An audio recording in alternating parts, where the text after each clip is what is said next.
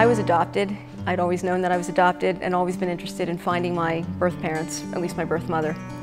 When I was 30, I found my birth mother, only unfortunately she had passed away of bilateral breast cancer.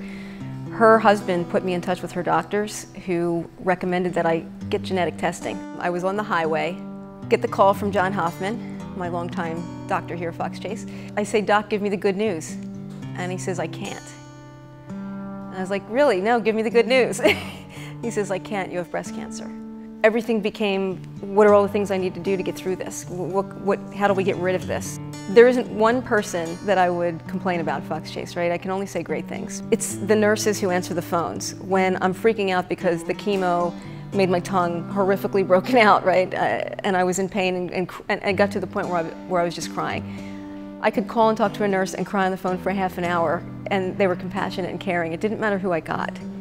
I did P90X every single morning before I went to radiation.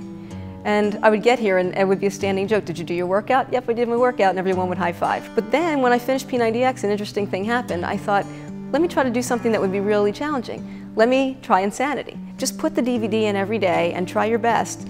And what I found was that I was in better shape halfway through insanity than I was before I got cancer. So if I can inspire one other woman to realize there's something I can do to help myself, whether it's a walk around the block, whether it's trying to do a pull-up or a push-up or yoga, you know, some yoga pose, you're focusing on holding the pose, you're not focusing on your cancer.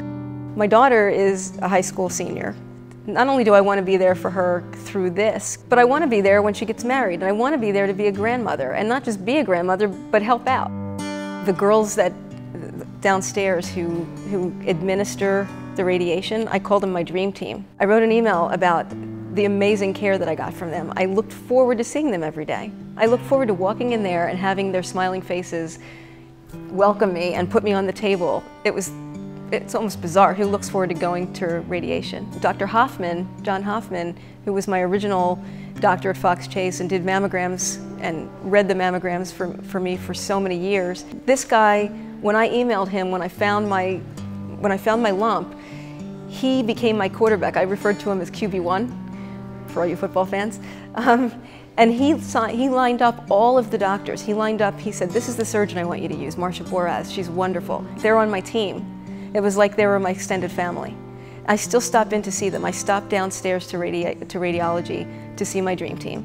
And it's wonderful. If I run into my doctors in the hallway, they take a minute and they stop and chat with me. They're busy, but they stop and chat with me because they care. Fox Chase rocks. Fox Chase is the only place to go if you have cancer and you're anywhere near the Philadelphia region.